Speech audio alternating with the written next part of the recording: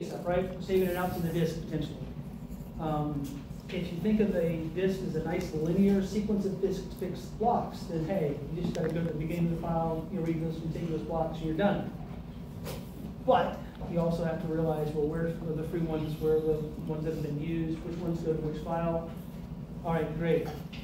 We've realized that, hey, maybe we want to go ahead and have certain extensions connected to certain files or certain file types or applications. Now, so how are we going to do this? Well, we can just say, all right, everything's in order. But if you just put everything in order and then start deleting things, what happens? You've got fragmentation, right? So it's like, oh, well, maybe we'll do some other something.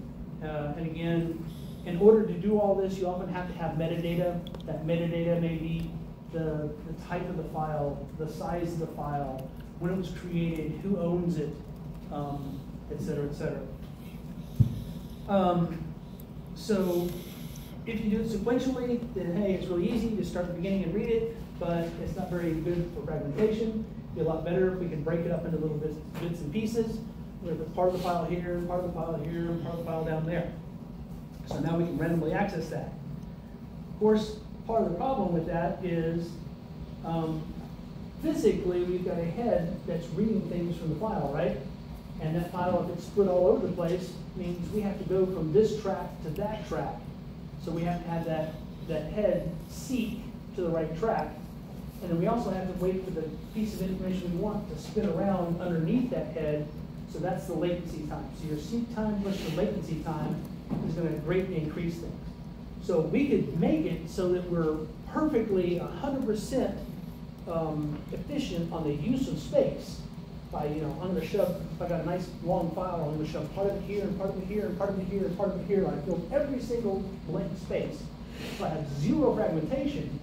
But when I try to read that file, I go to the first record, and it's over here. So I'm going to go over to this, seek to that track, wait for it to go around. I read that one byte, and then, oh, now I need the second byte. Well, then I have to seek down to this track and wait for it to come around. And I seek up to this track and wait for it to come around. So guess what? You're going to be spending 90% of your time seeking and latency, and only 10% of your time actually reading, right? Whereas if you had everything on nice big blocks, and you seek once, and latency time once, and just read. Okay? So, long linear files are nice for throughput, but having things spread around is nice for fragmentation. So we've got to find some sort of basically balance between those. Obviously, some of the file operations we have to care about are create and delete and open and close, which is you all started doing on your first assignment. We have reads and writes and appends and seeks. Obviously, get attributes, set attributes, maybe renames. So, the other thing is we don't just have a flat file structure. Everything is not in root, okay? You can go ahead and say, hey, I've got some files in root, but then I have subdirectories and subdirectories. And so you might have some sort of hierarchical root structure or a file structure such that beginning at the root, you can go down to here and find files or directories. And under those directories, you can have subdirectories and then finally get down to the files. In order to do that, you have to have a file system and a data structure that can handle it. One way on the Unix, they go ahead and they have a set file structure that, hey, you've got a bin and an etc and a lib and a temp, okay? And each one of those can then have things that are that. So we talked about that. When you have a disk, you've got the number of platters and sectors and tracks and all that. You can actually format that thing in different ways. I mean, how many sectors do I have? And some of it may be dependent upon the hardware, and some of it may be you have choices.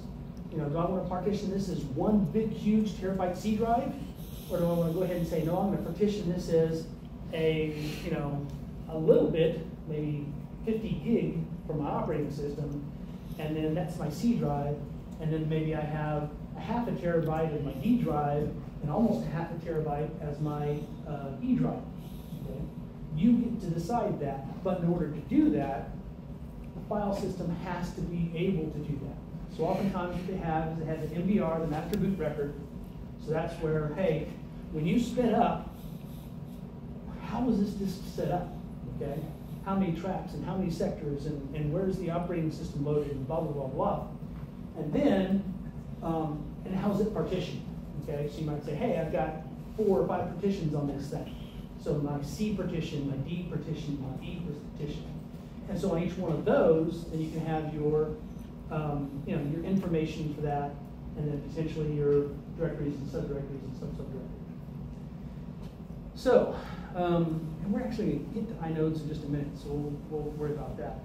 And then, of course, you also have to worry about not only where is everything, here's this file and here's this file, and this file is actually broken up into this block and this block and that block, but also where are things not? Where's my free list? So when I want to create a file, I can go to the free list and say, hey, I'm going to pull off these places so I can put my file there. So that's sort of the idea there. All right, see, on a generic MBR, here's an example of how to have things set up. All right, so obviously we talked about contiguous allocation. That's cool, it's easy, but as soon as you start pulling things out, you've got fragmentation. You can always defrag it, but that takes a long time. So if you have a file allocation table, okay, and that's just a table saying this file is here, you know, it starts, we've got file A, it starts at block 2, and it's 3 blocks long. So you can see over here at 2, you know, we've got 2, 3, and 4, since it was 3 blocks long. So 2, 3, and 4 are file A. And then file B started at 9, so it's the gray one. So it starts at 9, and it's a length of 5, so it's 9, 10, 11, 12, 13. And then file C is at 18 all the way to here. So you can basically just have a table that says, well, where is everything, right? And if they're all contiguous, you know, every block in a file is next to each other, then all you have to do is have start block and length. You immediately know where everything is, right? Now, one thing, how big does the file allocation table potentially have to be for something like this?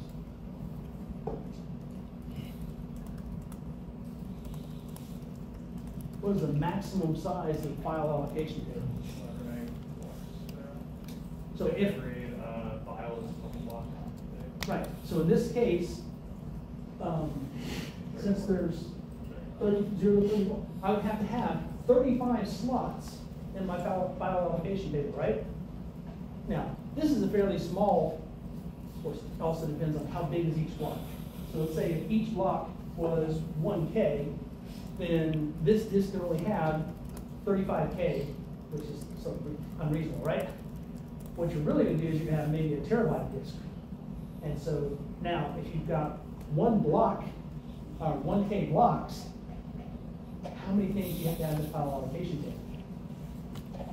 A huge number, right? So maybe there's a better way than having 1 slot in the file allocation table for everything. And again, the other problem is you can have fragmentation, so you have to compact it. So you said, hey, I'm going to move file A down to 0, 1, 2. I'm going to do file B, 3, 4, 5, 6, 7. You compacted everything, that's great. Now you have a big open area. So now you can have more contiguous things, but it took a lot of energy to do that. So another way would say, hey, let's not make it contiguous. Let's say that we can have our, 4-block or 5-block file. A is now 5 blocks, 3 blocks. Anyways, so we have file A that's now 5 blocks long, and we can say, oh, it starts at block 4. So we have our logical block 0, 1, 2, 3, 4, but a physical actual block is stored at 4 and 7 and 2 and 10. Okay, so we spread it out all over the place, but now we have to have this linked list, right? So one way to do that is actually have a list, or we have just a list of physical blocks, right? And in that list of physical blocks, we can say, okay, if file A starts at block 4, okay, and again, up here. Notice we've got a 4, 7, 2, 10, 12. So if we start at 4, then 7's the next bit. We go down to 7, it goes to 2, 2 goes to 10, 10 goes to 12, and 12 has a -1 saying, hey, it finishes here. So by having this physical block, this fact table here, then all it has in it is the number of the next block, physical block. Then you can go ahead and find out, oh, okay, so I need to read 4, 7, 2, 10, 12 in order to pull this whole thing. Now, all right, let me pull up something else real quick.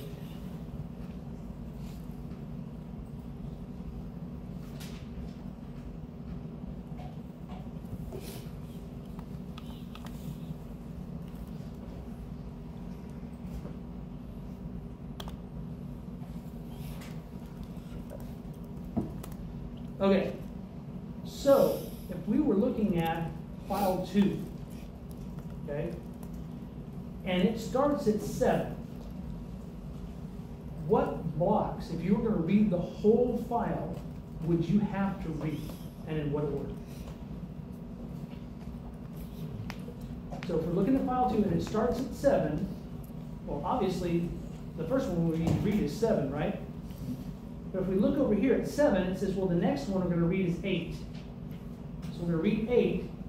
And if we look at 8, it says the next one we're going to read is 9. If we read 9, then, oh, this is the end of the file, right? So all we had to do is read 7, 8, and 9. Okay? Now, one of the questions is, so that's the blocks we needed to read. So if we have the starting cluster and we have this end of file marker, do we need size and bytes? Well, let's check. We need to check to make sure that we have the right data. That's true. But if this just says EOF, remember this is a table, it just has numbers in it. You know, -1 is the free, and then 1, 2, 3, 4, 5, 6, 7, 8, 12 is what the next block is. EOF just says it ends somewhere in block 6. Now block 6 is going to end up being maybe a 4K block. How much of that 4K block is data and how much of it is junk? Okay. So what you have to do is you have to say, okay, so in sector 7, we read this, so we read 2K. We went to 8, we read 2K, now we're to 4K. Then we went down here, and when we read 9, well, that would get us up to 6K, okay? And 6K is what, 6144? Of that 6144 possible, we only needed 6044, right? So in other words, the last 100 bytes of that is junk. We only needed to read from 4044 to 6044. Does that make sense? Okay. So in other words, yes. The question is, so are we just assuming the blocks are 2005? Yeah, it would have to say that in here. I think it's actually, as part of the previous thing, it would say, hey, they're 2K blocks. Okay. Okay.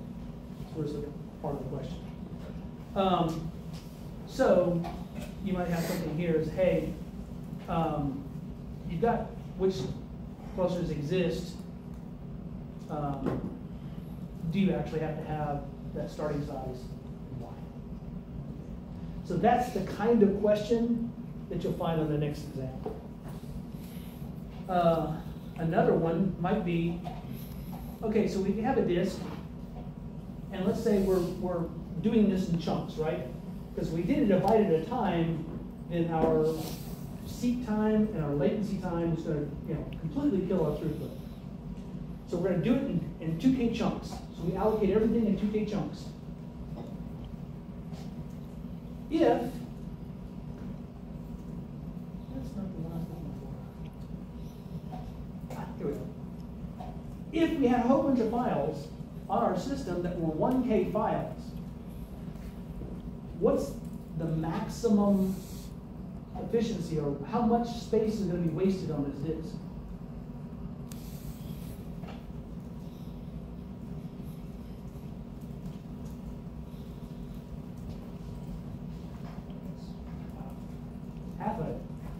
So let's say we have a chunk here, and this is a 2K chunk here, and there's a 2K chunk here, and there's a 2K chunk here. So we put file A out here, and file A is only 1K. So we put this first block, but half of it's junk, right? And then we put another 1K block. So we put it out here, and then half of it's junk.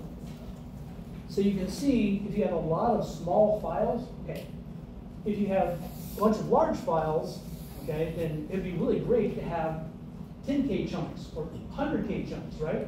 You'd be more efficient because you wouldn't waste much on internal fragmentation. But if you have a bunch of small files and you put a 1K chunk, a 1K file into a 100K block, then you just wasted 99K, right?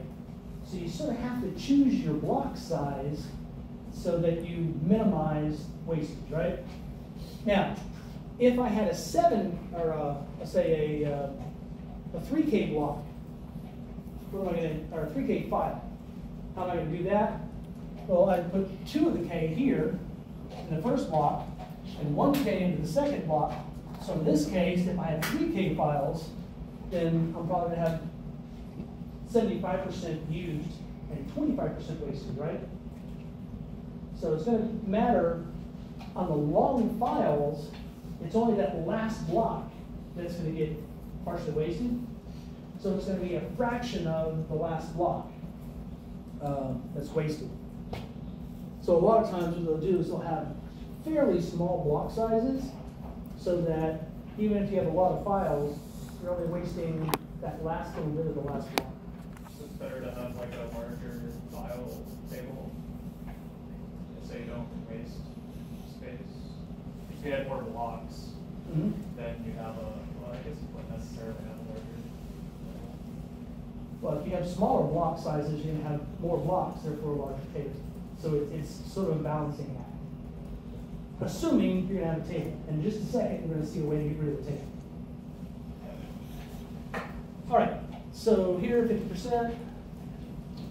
And then on this one, we have a total. So let's go back to here. And continue from here. Okay, so we could have a linked list. So we go here, we follow down to here, here, we follow down to here, here. It's in the file somewhere in this block. So we've got to go back to our file size, take off how many blocks we've traversed, and then minus that. That'll tell us how much of this block we've got to read. Well, that requires this big, long structure, right? Well, is there anything that we can do to make that better? Well, what if we have a binary tree, or maybe a B tree or something like that, where we've got 4 or 5 or 6 things, and now we can have a nice, we start here, maybe we have 5 nodes here. Each one of these can have 5 nodes. And then now we've got a nice little structure that, hey, here we can get to this file that we need, this block here or that block here, in a fairly short traversal, and potentially we can allocate these as we need them, right? So now we don't have to have this big, huge structure. We only allocate what we need. This was sort of the idea of inodes. Now, initially, let's talk about inodes a little bit more, and then we'll go into history. Okay, so the idea is we're going to have this inode, and this inode is going to say, hey, I'm going to inode 18. So I look at inode 18, and it's got a few things in it. And those things can point to data blocks. So the inode or index node is going to point to a data block. And that data block then has the data in it. So for example, earlier when we needed, we had file A into 5 different blocks, then what we do is we'd have one inode here, and this is file A. It would say, hey, there's block 2, 10, 7, 12, and 9. Okay? And those blocks actually have the data, and this one inode is going to point to every one of those things, right? Well, the problem is we don't want to have, maybe we need 2 blocks for this file. Maybe we need 100 blocks for this file. Do you want to have every inode with 100 things? They said, no. There's a lot of little files, but there are some big files. And so what they ended up doing is they said, okay, what we're going to do is we're going to say in this inode, obviously we've got some metadata up here, and that's going to be the name of the file, the size of the file, blah, blah, blah, blah. And then of the 15 pointers here, the first 10 of them are going to actually point to data. So here's a block, here's a block, here's a block, here's a block. So if I have a file that's 10 blocks or less, then I can choose these direct nodes. And it's going to point me directly to this one, this one, this one, and maybe this one's -1 saying, hey, there's no more data here. But if I ever have more than 10, then this one down here actually points to another inode. Okay? And so then now it can point to 10 more, right? We got our 10 data points here. So if that's our setup, the first 10 pointers give us 10 blocks. Okay? Now let's say that each block is 2K. We'll make it easy for the math, 1K. So what file size can we get directly? If the first 10 pointers each point to 1K block. 10 pointers to 1K blocks. We can do 10K, right? But if you had 15 pointers max, the max we could ever do is a 15K file, and that's not good. If instead this one points to a node here, then this node here can also do 10K, right? So we've got 10K directly, we've got 10K indirectly, one level indirection. So on 1 through 10 or 1 through 12? Let's say 1 through 10. So 1 through 10, you go directly there. On 11, 12, 13, you have an indirect node. So 11 can get you another 10, 12 can get you another 10, 13 can get you another 10, right? So by having a one level inode indirection, now you can do 10, 20, 30, 40K worth of files, right? Well, that still means that we can only do 50, 60, 60K files. And that's not enough. So what they actually say is these last two, you have double indirection. So you go down here to an inode, and each one of these goes to an inode. And those actually go to files. So I'm going to get 10K here for each one of the ones here, and there's 10 here, so that gives me 100. So now I've got 10 initially, 20, 30, 40, one level indirection, and then 100, 200, 300 for my second level indirections, right? So now we can have 340K files. Does that make sense so far? So obviously, what's the next option? A triple indirection. Then maybe this last one is a triple indirection, or maybe some sort of linked list or blah, blah, blah, blah. This is what's called, and these are inodes, index nodes, often an inode style file system, which is what Unix has. So instead of having one fat table with 500 entries, each pointing to one thing, now we end up having 1, 2, 3, 4, maybe 6 inodes, and you're done. You don't have to have that whole huge long table. You just have 6 inodes. Now, this is where you go back to the history of it. When Kernighan and Ritchie originally started C and Unix and all that, they actually had one table of all the possible inodes. And so, you know, this inode would just point down to this other index, because it's just indexed into an array, okay? An array of 15 pointers plus metadata. And so this one big long array, and they just pointed to everything, and that's how they got all their directories and subdirectories. And by the way, this can actually point to data, or this could actually be a subdirectory. So your data is a subdirectory. It's like, oh, I've got this directory, this directory, and this directory. And then that can point to another inode, and those can blah, blah, blah. So your data nodes can either be actual data or they can be directories. So now you've got a single structure that holds all your paths, and then within those paths, or directories or subdirectories, you actually have data. So it basically goes from inode to data or directory to inodes to data, etc. I actually have 2 YouTube videos that explain all of this, and I'll be sending those out tonight. They're like 5 or 6 minutes a piece, and hopefully that'll help cement this in. Okay, so we ignore this again and go back to this. So if you don't even need that, bump this up a bit. So if you had a disk with 2K blocks, okay, and a pointer value with 3 bytes and 7 direct accesses and 1 indirect. So we're only doing 1 level of indirection. What is the largest size you can have for a byte? Okay. So let's look back up here. We're assuming each one of these is 2K now. So we've got a 2K block. And we have 7 directs and 1 indirect. All right? So for the first 7, how big a file can we have?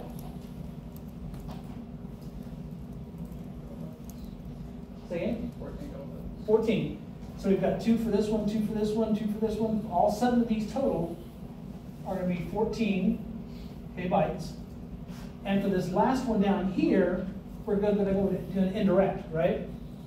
And that indirect one potentially has 7, and each of those 7 are 2 apiece. So what do we have here? Say again? Well, no, just for this block right here, we've got 7 times 2, 14. Okay, so we had 14 direct, and we only had 1 level of indirection 1 time, so we had another 14 here. So the biggest size in this case would be 28. Does that make sense?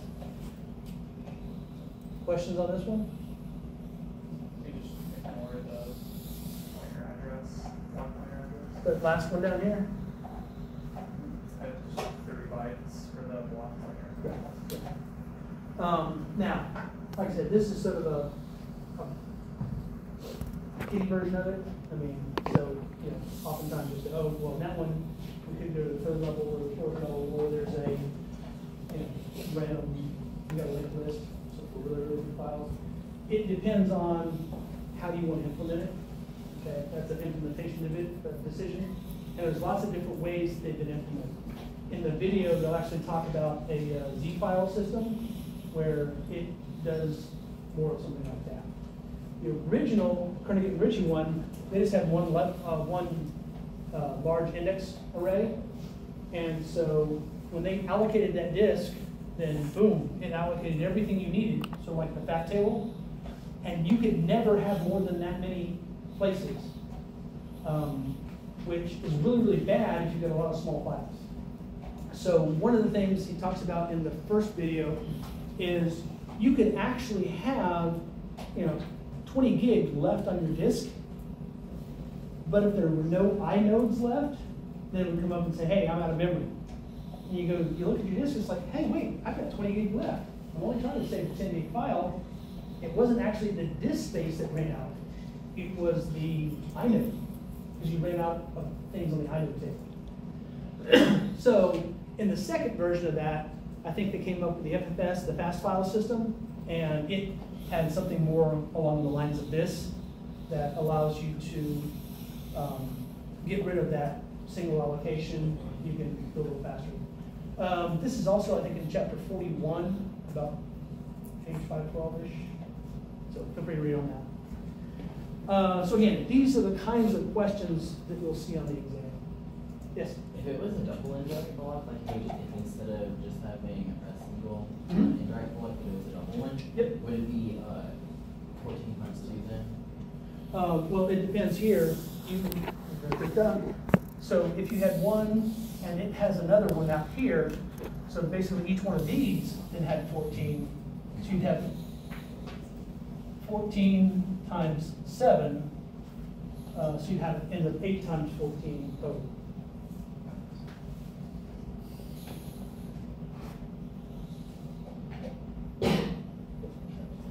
Something like that. Okay. So other questions on this part? Great. So let's continue from here.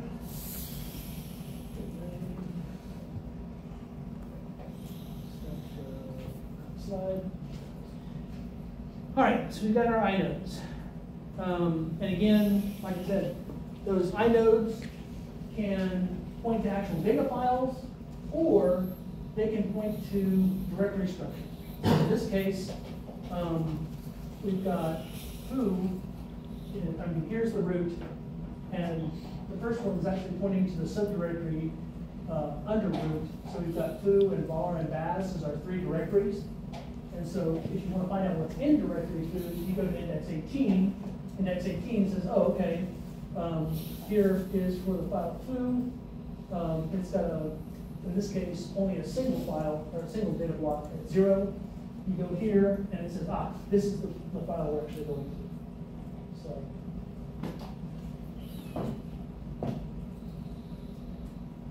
All right. So that assumes that we've got this data structure that when we go to the file, it's got the game, the name of the file, and all its attributes. Attributes like, what was its creation date? What was its modification date? Who wrote it? What permissions, who's the owner? What permissions do they have? How many people have links to it? Are you sharing this file? If you create the file and you shared it with him, can he delete the file? Okay. If you gave him permissions to delete the file and he deletes the file and you go look at it, that's a bad thing, right? So when you delete a file and there's more than one person looking at it, you don't actually delete the file, you just delete your link to the file. That leaves the actual file for him. It's only when you get down to only one copy of the file and you do delete that you actually delete the file. Make sense? So you have to have all these attributes on the games or mail or whatever the file is. Well, one thing you can do is you can start splitting that off and say, hey, actually the data structure is going to be stored separately. And that's sort of what they did over here. So they have the name of the file, and then the only thing they had here is the index of that file, that inode. All the rest of the information is going to be out there on the inode.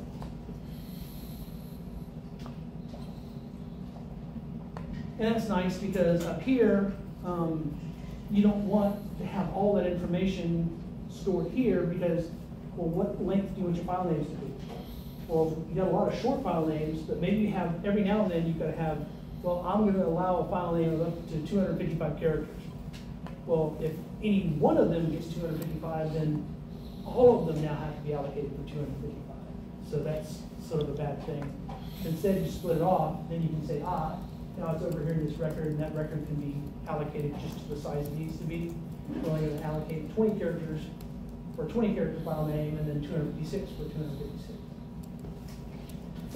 Just data structures. You've got a problem, how do you want to solve it? There's an easy way to solve it that's probably not efficient, or you can have a more complex way of solving it that's probably a lot more efficient. That takes more time. All right. So again, you could have it so that, hey, when we have our file, it's have all its attributes, like the name, and then this indicator of, hey, this is the end of it. And then we've got another fixed length entry, and it goes down there.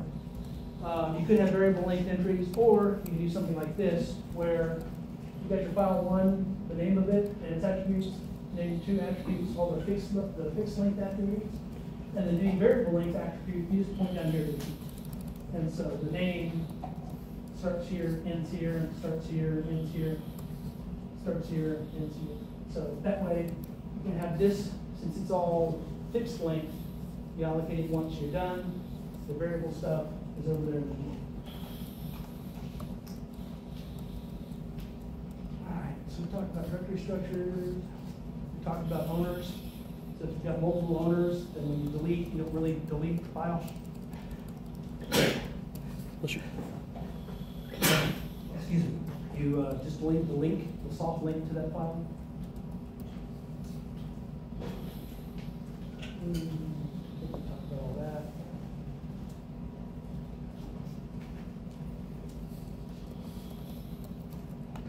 Talked about you got to keep a list of free space. There's lots of ways to do that. You can mark it. You can have a list of it. You can have a bitmap for it.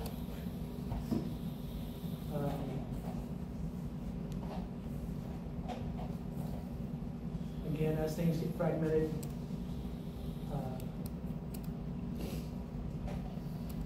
you can either compact it or you can have smaller block sizes and fit things in appropriately.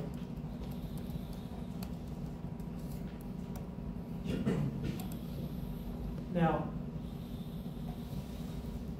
up until now, we've just been saying, hey, we're going to store it, we're going to read it. Well, what's one of the things you do fairly often? You've got a directory structure, huh? Well, you create files, but sometimes you want to like access a file, right? And you ever remember where every file is? Probably not. I know I don't. So you have to search for a file, right? So I know somewhere on this disk, 1 terabyte disk, there's this little mini file called example for class today. And so we have to be able to search for that file, right? Well, if we just had that one list, and you could say, okay, I'm going to start from the top and go all the way to the bottom, and whenever I find it, I find it. If I don't find it, then I have to look at every single thing in that list, right? But what if we had this structure where it's not just an array, it's this weird linked list of inodes and sub-inodes. How do I search for a file? Well, y'all probably had an algorithms class to, if I want to search a large group of things, what's an easy way to do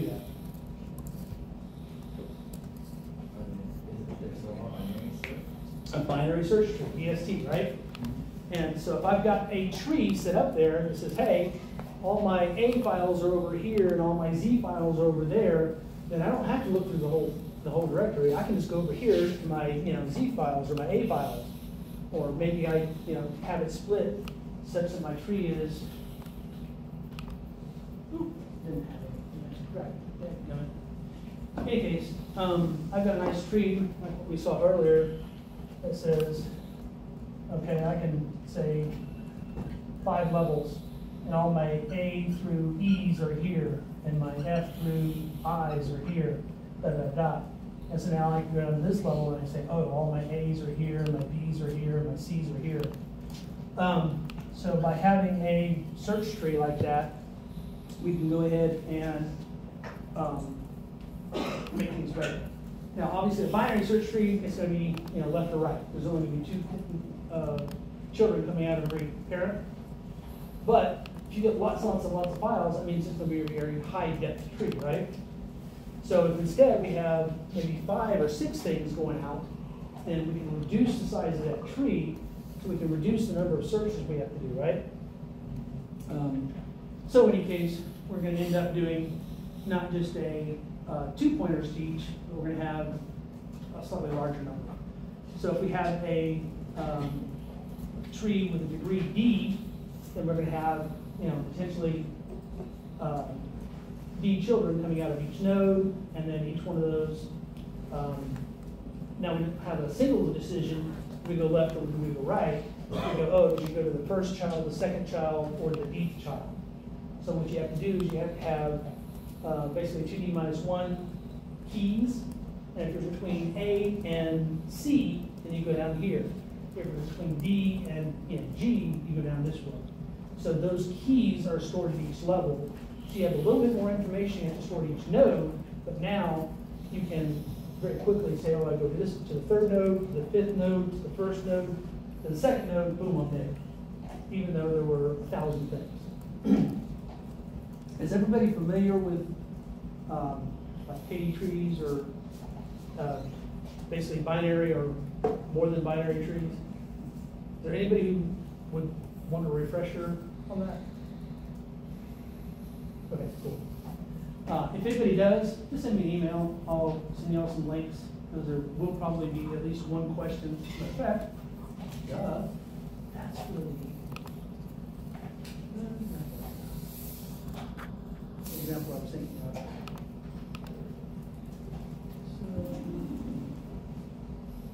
Something like this. So if we had this tree right here, notice. Okay. So we've got 1, 2, 3, 4, 5, 6 possible things out. So we're going to have 5 keys at each.